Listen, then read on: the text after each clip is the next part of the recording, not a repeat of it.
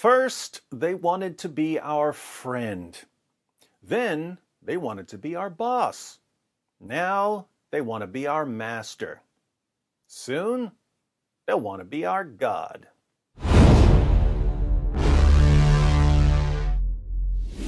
We're living right in the middle of the greatest power grab in history. Alexander the Great, Julius Caesar, Napoleon Bonaparte, they had dreams of conquering the world.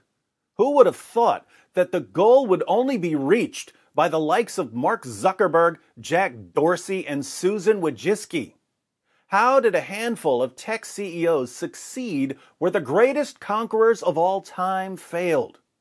Since all of the major platforms use the exact same method to build their global tech empires, and since their power to control you and everyone around you is growing exponentially, this might be a good time to learn and understand their tactics, which will put you in a better position to resist and expose them. Big Tech presents How to Conquer the World in 3 Simple Steps. First, monopolize some form of social media.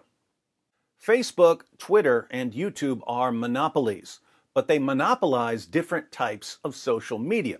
Facebook is a social network. Twitter is a microblogging platform. YouTube is a video sharing platform. If you develop some new type of social media, or if you come up with a way for your platform to be favored over other platforms, or if you have endless trunks of money behind you, you can drive out competition and monopolize a form of speech on a global scale. For instance, YouTube was purchased by Google in 2006.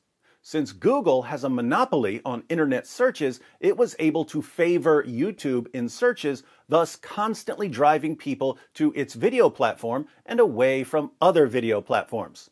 Since Google also runs Google AdSense, Google was able to run ads on YouTube, thus generating billions of dollars in revenue, but also allowing the platform to pay content creators. When video creators realized that they could make a living on YouTube, but not on other platforms, they abandoned the other platforms and started posting on YouTube. So thanks to Google's monopoly, YouTube attracted all of the best content creators, and other platforms were left with few creators, no money, and no way of being found in internet searches. That's how you monopolize a form of social media. Second, make it impossible, or at least extremely difficult, to leave the platform. Social media is the cocaine of the compliant. The little jolts of dopamine you get from posting on Twitter and Facebook and checking your likes and shares are very similar to the jolts of dopamine you get from using drugs. This is why the platforms are addictive. The problem is compounded by the monopoly status of the platforms. Your friends and your family and all of the people you like to interact with are all on Facebook. If you leave Facebook, you lose that interaction. Telling someone to leave Facebook is like telling him to leave his home and his family and go live in the Arizona desert. It can be done, but the desert is a sad, lonely place. So people stay on Facebook even when they find out what it's doing with their data. YouTube is a little different. Whereas Facebook and Twitter, with their interactions and reactions, are like a drug, YouTube just wants you to keep watching videos. The YouTube algorithm is designed with a single key purpose: keep you on YouTube for as long as possible every single day. The algorithm keeps a record of your watch history, and it learns which kind of content you love to watch. It then offers you an endless supply of that content. You watch a video, and YouTube recommends several more. You pick one and watch it, and YouTube offers you several more. And the more the algorithm learns, the more it learns how to please you. Ladies and gentlemen, imagine meeting a man or a woman who was designed and programmed to give you everything you want every moment of every day. How would you ever walk away? Where else could you go from there? That's what the algorithm is designed to be, your perfect, pleasure-generating dream companion. Leaving a major social media platform that you've spent a significant amount of time on is equivalent to checking into a rehab center. The platforms are designed to be like the Hotel California. You can check out anytime you like, but you can never leave. Third, once you've established a monopoly, and once people are addicted to your platform, control their speech so that you can eventually control their thinking.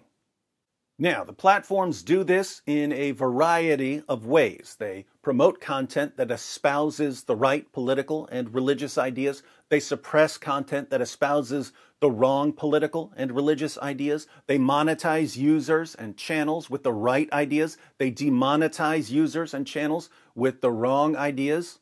We're all familiar with that sort of thing. But let's talk about how these platforms have weaponized their policies. There are two relevant tactics here. I call them selective rule enforcement and artificial rule enforcement. Selective rule enforcement is enforcing a policy against people who have the wrong ideas, but not enforcing it against people who have the right ideas. So, a platform makes a policy against threats of violence. When someone with the wrong political or religious ideas threatens someone, he gets banned. But when someone with the right political or religious ideas threatens someone, the platform lets him slide. This can actually be done on a much larger scale. Why did Amazon shut down Parler? Because there were threats of violence on the platform. But there are far, far more threats of violence on Twitter. So why doesn't Amazon shut down Twitter? Selective rule enforcement. Artificial rule enforcement is enforcing a policy against people who haven't actually violated the policy in order to justify punishing them for some other reason, namely for having the wrong political or religious views.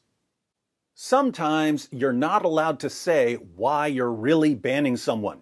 So you have to claim that you're banning them for violating some policy, even if they haven't actually violated the policy. Let me give you an example that doesn't involve social media. Suppose a white racist owns a restaurant, and he doesn't want any non-white people at his restaurant. He can't just put up a sign that says whites only because it's illegal to ban people because of their race. So he gets creative.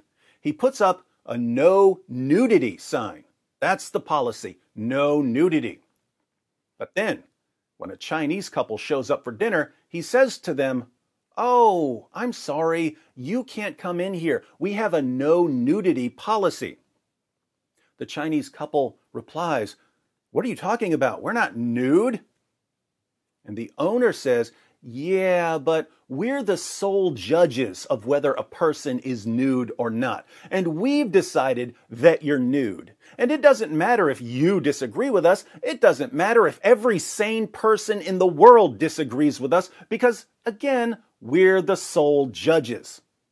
So this man gets to have a whites-only restaurant by artificially enforcing a policy. How does this work on Facebook, Twitter, and YouTube? Well, these platforms don't want to say that they're banning content for political or religious reasons because there might be tons of people who share those same views, and the platforms don't want to cause an exodus from the platform. They want to manipulate and control people on the platform. So they make rules like no calls for violence, no hate speech, and so on. But then they enforce those rules against users who obviously haven't violated the policies in any way. Let's say you have the wrong political or religious views, and you happen to be someone that Twitter does want to get rid of. But you haven't violated any of Twitter's policies, so there's no clear justification for banning you. One day you tweet, "I'm not going to the Super Bowl." And the Twitter Trust and Safety team says, "What? You say you're not going to the Super Bowl? That's basically inviting terrorists to attack the Super Bowl. That's a call for violence. You're banned."